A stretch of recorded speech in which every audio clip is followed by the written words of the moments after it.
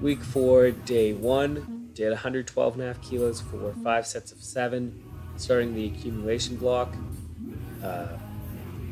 So after I went and saw the physio, I felt pretty good on this day.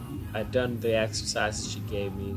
I was feeling about 7 out of 10. It still hurt to squat, but one of my friends who I don't actually train with too often, he mentioned I try something with a band, and I realized there's actually a banded hip distraction, which I didn't even realize you could do, and that brought my pain levels down to like 2 out of 10. You can see the form here.